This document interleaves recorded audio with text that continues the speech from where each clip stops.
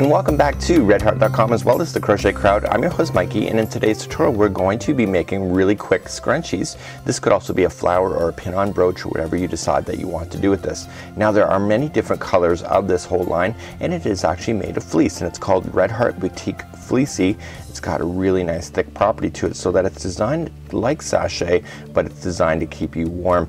Really marketed for kids. It's in a darker color line so that kids can actually wear this and not actually have to worry about getting it dirty too much. It's a really great idea. Now when I was at a live show, I seen somebody make one of these into a flower. It was actually a different product, but they made it into a flower and they had it sitting on the top of a ponytail of your hair. And I thought, wow, that's actually really cool. It kind of reminded me of a flamenco dancer, if you really want to put it bluntly. But I thought this is a really cool idea, a great quick project. You can get 4 scrunchies out of 1 ball of yarn. The ball of yarn is about $5.29, so it's less than $2 a scrunchie if you really break it down to the cost. So today I'm going to show you how to do a quick little scrunchie, and I'm going to show you a little bit more about this yarn in just a moment. So here's the nice big ball of Boutique Fleecy. We're just going to slide off the ball band just like so, and we're going to go from the outside, and you'll see that the yarn is very similar to sachet, but we're going to be using crochet for this today. You could actually knit with this as well, and just like sachet you have outside loops where everything is working into, and then the the fleecy is then staying on the outside just like so, and you don't have to worry about any fraying or anything like that. So let's begin. I'm going to grab a crochet hook today, or it's going to be a size G of 4.5mm crochet hook, and we're just needing 1 ball to make 4 scrunchies. I'm only going to show you how to do 1 scrunchie on camera today, and I'm going to give you some information right now to help you to get the right size right away. First of all, once you cut this yarn, you're going to want to use it for scrunchies. There's not going to be enough left to make an additional scarf if you're using 1 ball of yarn. So to make a scrunchie you need about 100 inches, and that's 2.8 yards, and when you look at it, these balls of yarn have about 13 yards on them, so that's allows you to have 4 of these. I ended up with about maybe a foot to a foot and a half, or maybe even 2 feet of extra at the end. You know what, don't waste good yarn, just incorporate it and make it even more fluffy. So what I did for myself is that I went from the middle of my chest and I just extended my right arm, and that was about 33 inches, and then I just times that by 3, so it gave me 99, but for tutorial reasons I'm going to tell you it's about 100 inches, and I'm going to do that off camera right now. Okay, here is what I have. Here is my 100 inches, just like so. I just measured it out using my arm. Didn't really get a ruler, just, you know, I've already figured it out. So I'm just going to cut it with scissors. And you can see it's very much like fleece. It's not going to fall apart on you, so it's great. And what I just did for myself is that I just went and made 4 of these strips at one time.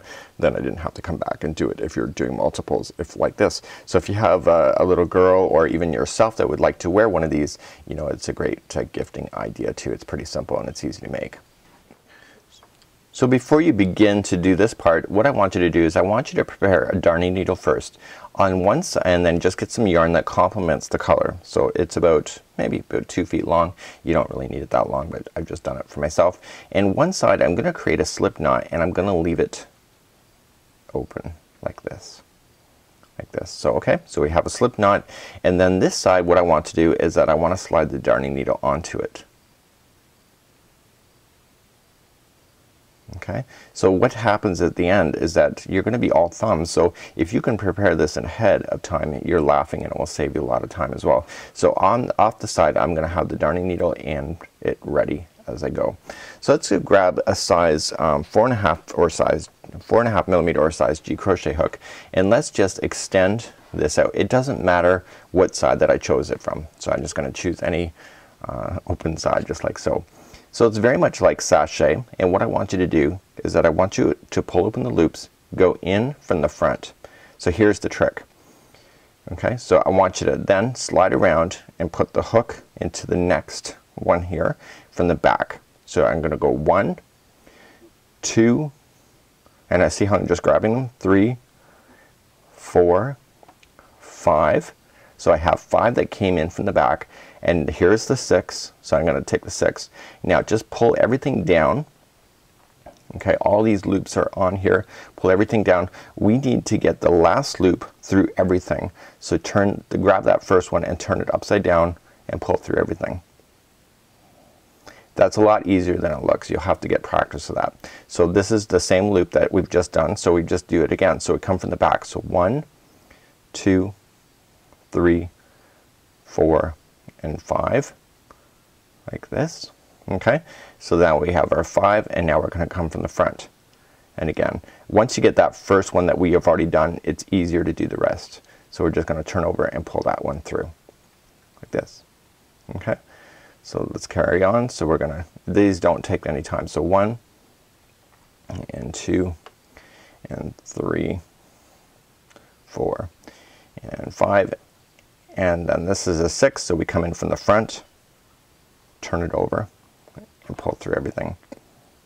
Now this is not like sachet, where you know how sachet can get all twisted up. This is really easy to maintain. So that was 1, 2, 3, 4, and 5, like so. And so that means that the 6 is going to come from the front. So we put it onto the hook, turn the hook over, and pull through everything. Now sometimes you end up pulling out a few extra strings through. It's no big deal. It really isn't. It just makes it easier if you only grab one through, but if you happen to snag on a few extra, it doesn't make a difference really. So let's do it again. So 1 from the back, 2, and 3, 4, 5, and 6, or sorry, 5. So then the 6 is from the front, and pull through. Okay, we're almost done already. So 1, 2, 3, and 4, and 5, and then coming from the front, we'll grab 6 and pull through. Okay, I don't have very much left. That's how fast it goes. So 1, 2, 3, 4, 5, and then the 6 is from the front. Okay, so if you don't have enough stitches left, fake it. You know, it's a good thing.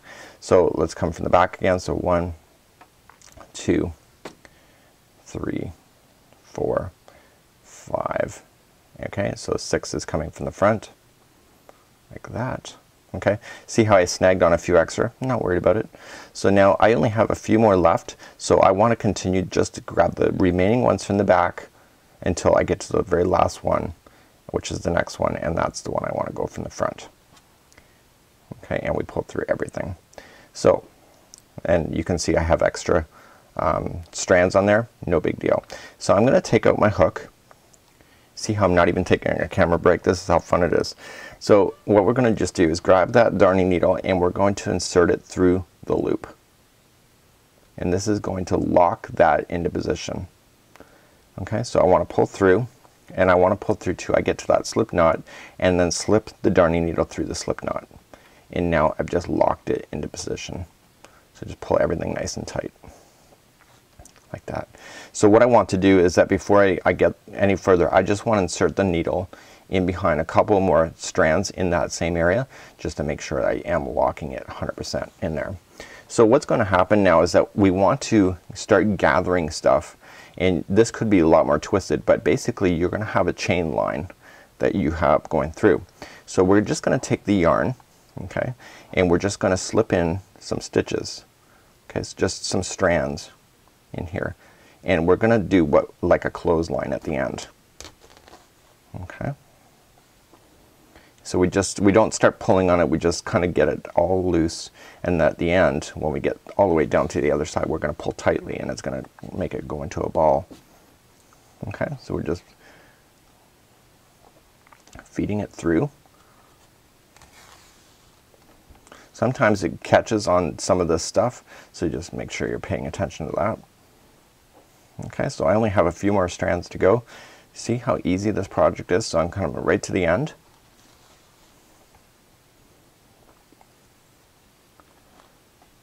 Okay, and so what I want to do before I pull this tight is that I'm going to pretend that I have a scrunchie. So let me get that right now. So let's pretend that this loop is a scrunchie. I don't have any scrunchies here in the studio, and I'm just going to insert it before I pull everything. I'm going to insert it through, so you're inserting it through your elastic scrunchie at this time, and then what we want to do is pull everything tight and it's gonna wrap everything into a nice tight ball. And don't be too delicate with it, just reef on it. Okay, so we want to pay attention to where this is hanging out, and we want to make sure that we get nice and tight. Okay, so what I want to just do is go in the strands in behind and just grab a few. Okay, so I'm making sure that I'm going around the scrunchie again.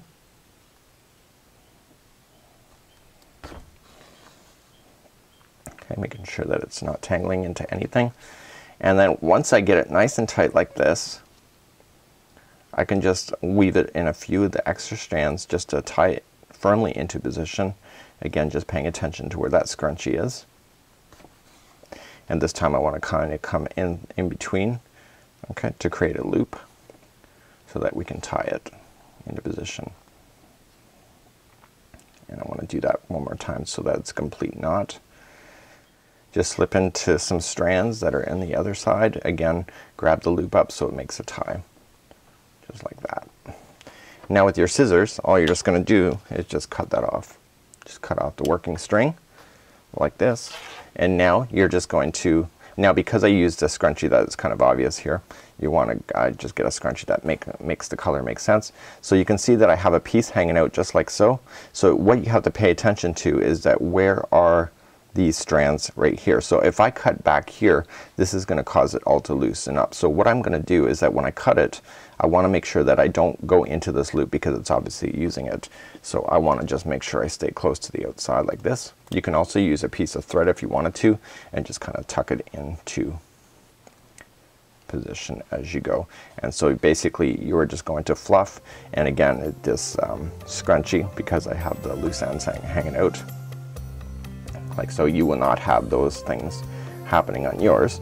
So we're just going to cut those out as well so that it prevents it from showing it when I fluff it up. So now I have the scrunchie on the other side.